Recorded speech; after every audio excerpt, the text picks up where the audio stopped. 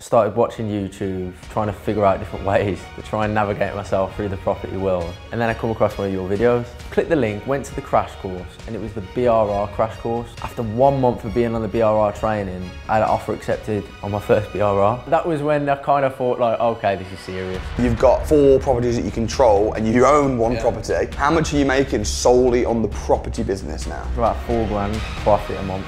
I would literally go to work and work my 11 hours, and from 6 to about 2 o'clock in the morning, I'd stage my SA, and then I'd have about 4 hours of sleep when I go back to work. So you're thinking if I buy it for 90, spend 25 on it, that's 115, then refinance it, pull out the majority of your money. 5-bed house for £4,500, that's sweet. Finn, thanks for coming to my house. We've got quite a lot in common because you're in property full time. You're also a boxer, just turning professional, but you're from Wolverhampton. So talk to me a little bit about how you got into property and the boxing, and how do you juggle everything as well, man? Well, starting from property, I first got into it when I was about 18.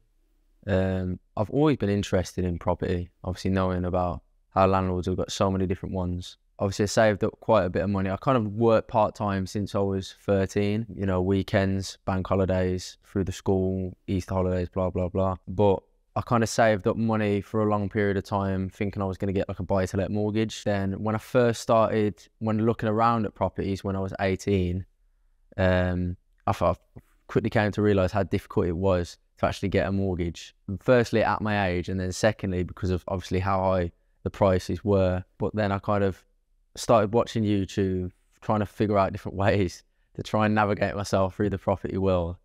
Watch a couple different like YouTube people doing property, and then I come across one of your videos. I watched like 2 videos, and the first video, I couldn't believe a word you were saying. You was like the one person who was all up in your face, all in the camera, just so much energy. And I was like, nah, like this can't be, it can't be for real. And then the second video, I watched it again, and I was like, you know what, I'll just go and do it. Do you know what I mean? And I clicked the link, went to the crash course, and it was the BRR crash course. Yeah. Went for the crash course. I didn't think you was going to be there. And then you just rocked up out of nowhere, and I was like, oh, okay. So I was kind of like locked in then. Proper skeptical then, bro. Yeah, I was really skeptical, because obviously you've got your own skeptical mindset, but you've got other people's as well. Yeah. But kind of when I went to the crash course, got there, signed up to the BRR training first. After 1 month of being on the BRR training, I had an offer accepted on my first BRR. And then that was when, that was when I kind of thought like, okay, this is serious. Like this ain't a joke. So that's when I kind of signed up to the academy, and I thought that's when everything kind of started taking place. You know, you've got 4 properties that you control, and you own one property. 19 years old, almost 20 now. You've done a lot. You've got a nice little portfolio. How much are you making then? I know you got your boxing, and you're also working part-time. How much are you making solely on the property business now? Solely on the property business, I'm probably making about 4 grand profit a month. Nice. Which is obviously, it's really good. Especially for my age, like I'm not finding a wage that's kind of close to that for my age. And you own a property as well? Yeah, the property I own, that's not making any money yet. That's being refurbed kind of like as we're speaking. Yeah. But that one's going to start, that will net 1.1k profit a month. So that property then, talk to me about that one then. So you come on the training, you see me on YouTube, you come down to the training, you realise that instead of just buying a property to live in, it makes more sense to buy a property investment. Yeah. How did you find it? How did you negotiate it? And what are the figures? I looked around in my own area first, which is Wolverhampton. Looked around in Wolverhampton, and then kind of just thought of going up north a bit, you know, because it's a cheaper area. And for some reason, I gravitated towards like South Yorkshire. And then I started looking around in Doncaster, and I found a property. I went to a lot of viewings. It weren't like one and then that was it. It was a lot of viewings, traveling backwards and forwards. And then there was one property that I found in Doncaster. It was obviously really bad condition. It was listed for about 100 grand, but I noticed it was motivated seller. So went to the viewing, offered 80,000, had the offer rejected, and then I put an offer in for 90,000 and it got accepted. So it's still kind of like 10% below market value. And then I was kind of like in a position where like I couldn't, because I had to pay for it cash. I haven't got the cash. Why did you have to pay for it cash? Because it was unmortgageable. It's got no kitchen. It had no bathroom. Yeah. Nothing was working. So no one would touch that? No one would touch it. The person who was living in it before apparently was a witch. So, gee.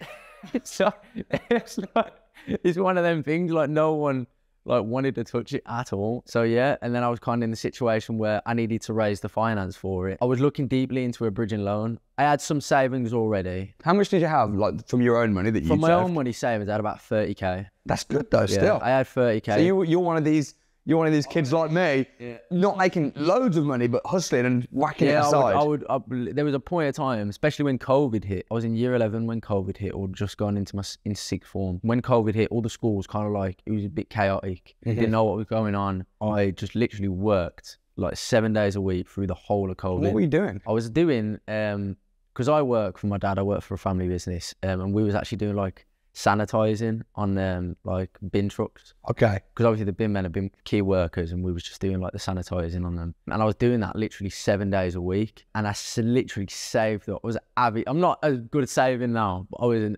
avid saver back then. What motivated you to be such a hard worker, such a good saver? Like what was it when you were so young, like at school?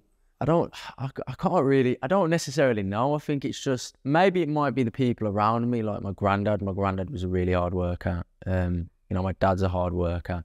Maybe it's just the people around me that I've got in my family. That's maybe where I get it from. But I was the same though. When I was at school, I used to like iron my money. I'd sell stuff to the schoolmates and that. They'd give me money, £5 notes, £10. I'd iron it, put it in a suitcase. It got too much, then I put it in the bank, and I used to like be constantly looking at my money. I could constantly. It was like that's the worst thing, putting it in the bank, in a savings account in the bank, and constantly like, it's like you're almost like you're crowding it. And like, yeah, right. But you know what? I think for me it might be. What were you good in school? I got kicked out, but I was good. No, you were so good. They kicked you out. I got kicked out. Why did they kick you out? I had a fight because of, you know, it was just silliness in school. I got kicked out. It was actually Did you win the fight? Of course I did. There we go. But it was actually one of the best things that kind of happened to me. How old were you when you got kicked out of school? About 15. Because if I was going to say is, when you're not good at anything else, you're good at fighting. Yeah. And you're good at making money. I wasn't good at school. Yeah. And because I was failing at school and I was in trouble and stuff like that, when I realised I'm quite good at making money, I'm like, oh my gosh, I'm a hard worker, I can make money, and I was watching it grow. That was like a game to me. It was like, I'm good at this. And my teacher, when I was 15, she said to me, I showed her my Bradford and Bingley account, and I was like, look, man, I had about $2.5 in there. She said, that's more money than me. And the self-confidence I got from that, it's like, I'm good at this, you know, so maybe I thought it was 100%. I wasn't necessarily good at school. You know, I just about passed my GCSEs, and I never really liked school either. It weren't my thing. And I was just, like you say, I hustled hard, grafted, put the work in, and obviously kind of saved up a lot of money. I tried different investments like crypto. I even started like a stocks and shares ISA, I put it in there. And it's just like, it's very long-winded. It's going to take a long time. It's like, what can you do? Like maybe drop shipping, maybe property, maybe Forex. Like what can you actually do? And I thought property, well, I've got a passion for it. And I think it's about investing in something that you know and you want to kind of learn, and you've actually got an invested passion for it. Yeah, 100%, 100%. So you get this house in Doncaster, you get it really cheap because it's unmortgageable. Presumably you worked out the GDV before you offered 90. So how much did you calculate the end value would be? 150. Okay, so you work out the end value is 150. How much is the refurb on it? 25. Okay, so you're thinking if I buy it for 90, spend 25 on it, that's 115, then refinance it and pull out majority of your money. I mean, I'd spend about 2,000 on fees as well for like solicitors. So I think I'm leaving in about 4,500. But to me, having a 5-bed house for £4,500, that's sweet. You know? Madness. I'm not complaining about leaving £4,500. How are you going to get the mortgage at the end though? Because if you're only 19, but like, are you old enough to get a mortgage? Well, I am old enough, but obviously there's guarantors you can put on it to make it more accessible as well. Yeah. Obviously, this is one of the big things I had to look at, thinking about kind of like the exit strategy. Now, you looked at bridging, and that was one option, but you ended up getting an investor. Tell me the story. So I think a few people have a bit of stories like this. So you kind of like not pitching the idea. So I just happened to talk about how I had this offer accepted on this property, and I started talking about, because I had family members like my grandparents talking about like, oh, well, how are you going to pay for it? essentially. And I was like, well, I'm just going to get a bridging loan on it. You know, I'm just going to get a bridging loan and then I'll see where I go from there. And it was like, oh, it's risky, that is. Risky. risky, that is. You know, what are we doing that? And I was like, well, I started talking about the deal. I started talking about, oh, it's going to be this. It's going to be a 5-bed HMO or SA. I'm going to leave like £4,500 in it. You know, it's a really big house, blah, blah, blah. Bought it for 90. And I just explained it. And then at the end, talking about bridging, they were like, oh, that's risky. And I was like, well, how am I going to afford it? And then because they heard me talk about all the kind of pros of what it's going to be, and I wasn't directly saying to them, oh, put the money into this. This is what it's going to be. I was just talking about it openly. They was like, oh, well, you know, we'll give you the money for it. We'll loan you the money. And it's like, well, I said, if you loan me the money, I'll give you kind of like 5 to 7.5% on whatever you give me. And they was happy with it because it's better than what they're getting paid in the bank. Exactly. Do you know what I mean? So they was happy with it, and they was putting the money into me, which they thought was kind of like, you know, an opportunity to see me like take that and watch it grow and maybe invest in the future. Yeah. See how well that does. Exactly. And that's awesome. And that's the thing. So many people think, oh, I need an investor. But there's people right under their nose. Literally. There's so many people. It could be like aunties, grandparents, cousins, like your friend's dad. It could be anyone. There's so many people who have like got liquid cash and they've just got it sitting in the bank doing nothing, and they're desperate. Yeah. Desperate to put it in something, but they don't have anyone to trust, or they don't know what to do with it. So what tips would you give then? Because this is a very delicate issue. Yeah.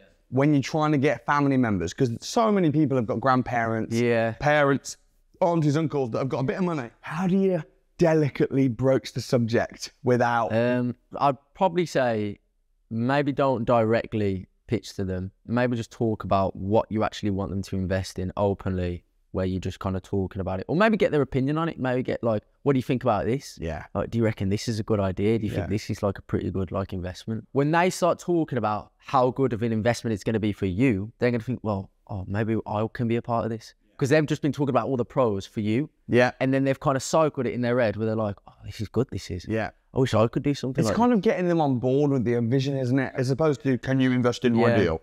Another thing that you did is you took the plunge first, joined the academy, found the deal, put an offer on, had the offer accepted before you got the money, which is risky, but that's interesting that you did that. Why did you go that way around? Why did you not get you the money lined up first and then go forward? So one thing is with me, I'm kind of like, I'm not as bad now, but I was very kind of like, I'll cross that bridge when I get to it. Yeah.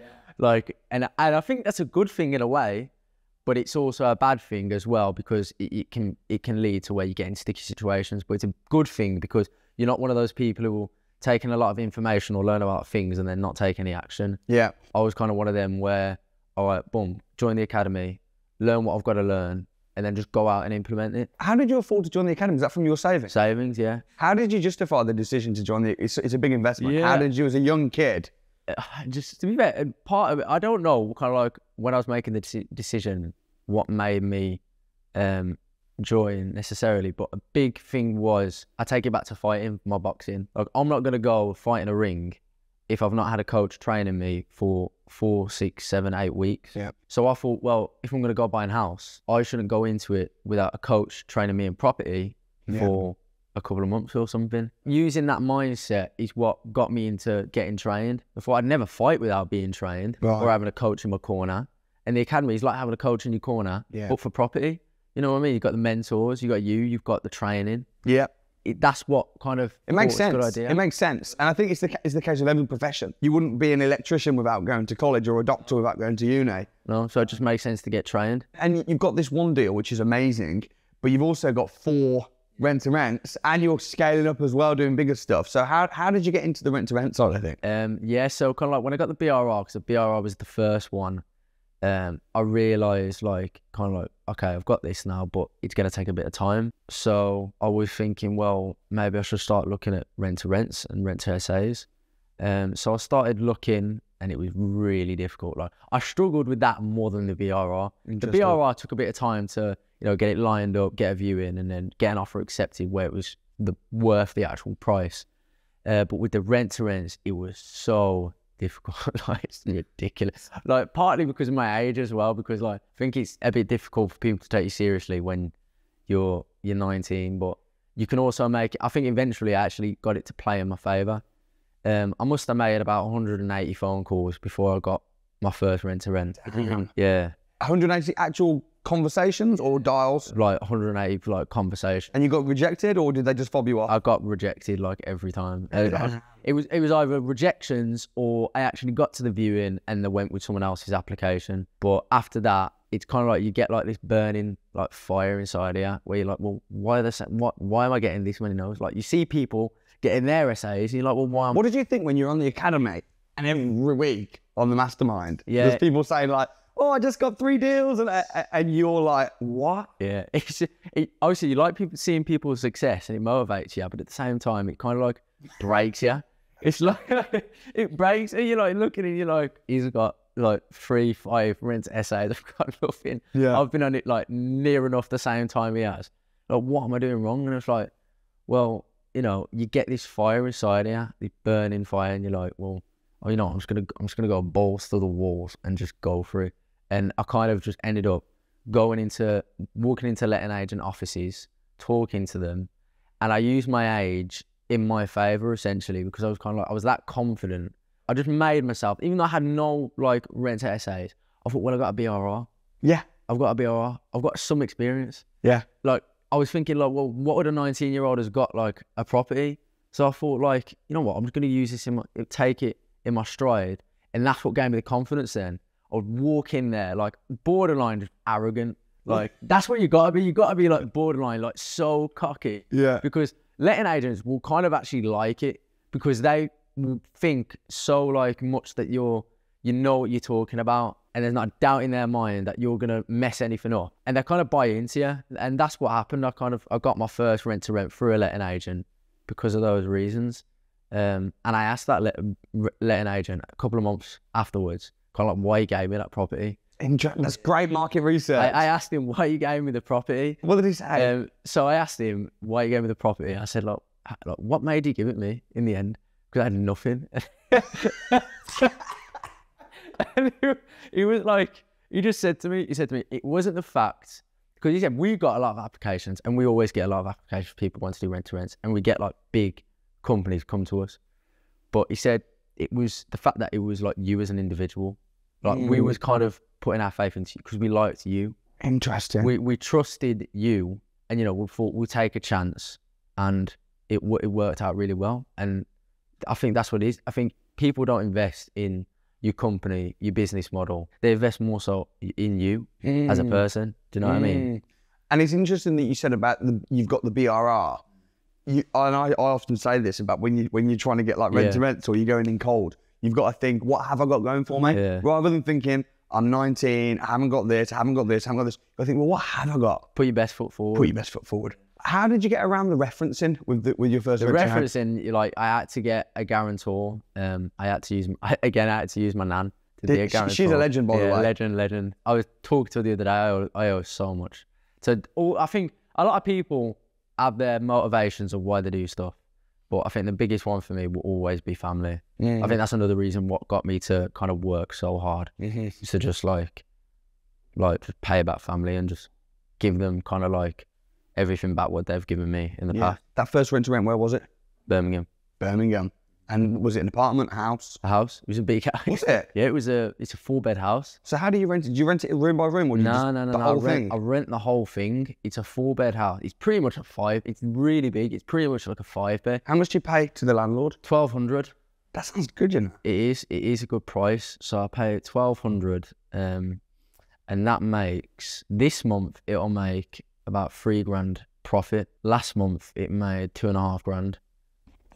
Yeah, but that's what it's probably going to make for the next couple of months now, because I had a direct booking from a bunch of like contractor workers. How do you market it? Where do you put it? So I think one thing is what people do wrong with essays is that they just fling it on booking.com and Airbnb and just forget about it. Yeah. But that's like complete opposite of what you've got to do. You've got to put it on booking.com and Airbnb, then you've got to monitor it on booking.com and Airbnb every single day. Right. And see others in the area as well who might be doing better than yours. Look at what they're doing. But then there's so many other online travel agencies that you've got to put it on. And then there's also obviously sending brochures out to companies and whatnot, ringing up companies. One thing as well that I do is when someone books through Airbnb or Booking.com, ring them and ask them why they're staying. Mate, I love that. Especially if someone's booking for like a week, because it goes back to this. Someone booked that 4-bed house for a week, and I rang them and I said, well, how come you staying? Like, what's going on? They said, well, we're doing some work in the area. I said, oh, okay, like, how come you've only booked a week?